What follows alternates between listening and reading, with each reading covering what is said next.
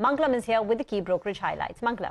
Well, there are a couple of developments in Container Corp. The one, land license fee being, the policy being notified yesterday is the one that removes the, last obstacle, so to say, for privatization. And that is something that the brokerages are pinning their hopes on. However, as far as the land license fee itself is concerned, there is no clarity on that. So as a result of which, there haven't been any numbers which have factored into the brokerage estimates. So Credit Suisse has an outperform call. They've always had an outperform call with a target of 700 rupees. They say that this paves the way for divestment, but the benefit will be passed on to consumers, whatever it may be. So that may not mean much margin expansion. Nomura on Container Corp, they're the only one who've upgraded the stock to buy on this news, and they haven't changed the estimates, however, because precise LLF quantum is difficult to determine according to them. Jeffrey says that this is a key step in their privatization process. However, Kotak stands apart. Kotak has downgraded the stock from add to reduce,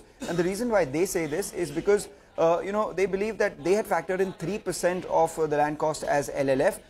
Currently they pay around 6%, and the reduction that came in yesterday for 1.5% is for prospective bidders. So that doesn't happen to Container Corp itself. In fact, they believe that the company may have to lose more if they consider to rebid terminals in search of lower land license fee. And if land license fee does not change from 6%, what it currently is, in this situation, it will actually impact their fair value from 730 rupees per share to 690 odd rupees. And they are, not particularly putting any value with regards to privatization in their model, because it is difficult to ascribe a value to the event of a privatization, and which is why they've maintained a reduce on the stock, or rather downgraded the stock.